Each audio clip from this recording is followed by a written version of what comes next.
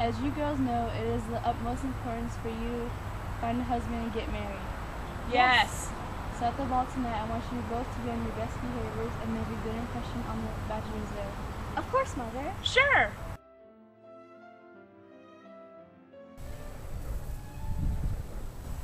I see Jane and Bingley have hit it off rather well. Yes, they have. Why don't you dance, Darcy? I do not like to dance until I am well acquainted with my partner. Why don't you dance with Elizabeth? She is not handsome enough to tempt me. Why don't you dance with Mr. Darcy? I overheard him say I wasn't pretty enough. He is such a disagreeable man.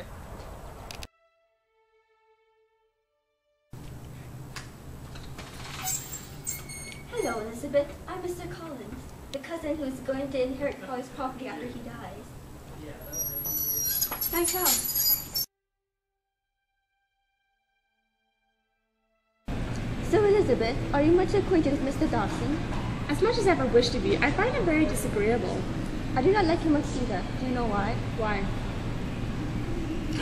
This is quite shocking. He deserves to be publicly disgraced. Someday or other he will be, but it will not be by me.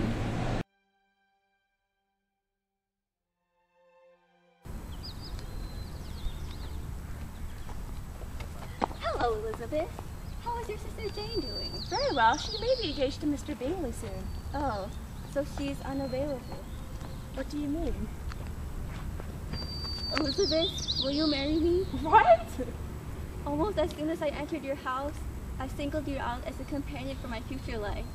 But before I run away with my feelings on a subject, I should state my reasons for marrying. Number 1. You're too hasty, sir. I am honored, but I cannot otherwise must decline your proposal. But Elizabeth!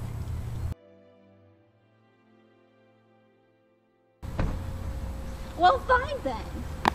But how dare you reject Mr. Collins' proposal? You better accept his proposal now or I'll never speak to you again. Elizabeth, guess what? What? I'm engaged to Mr. Collins. Engaged to Mr. Collins? Impossible. Why are you so surprised?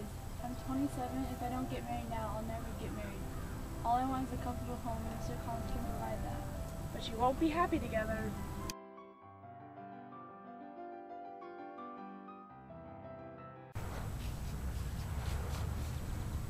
My feelings will no longer be repressed. You must allow me to tell you how ardently I admire and love you. Will you marry me? I have never desired your good opinion. No, thank you. Why am I thus rejected? Well, let's just say you're the last man on earth I would ever choose to marry. Well, then accept my good wishes for your health and happiness.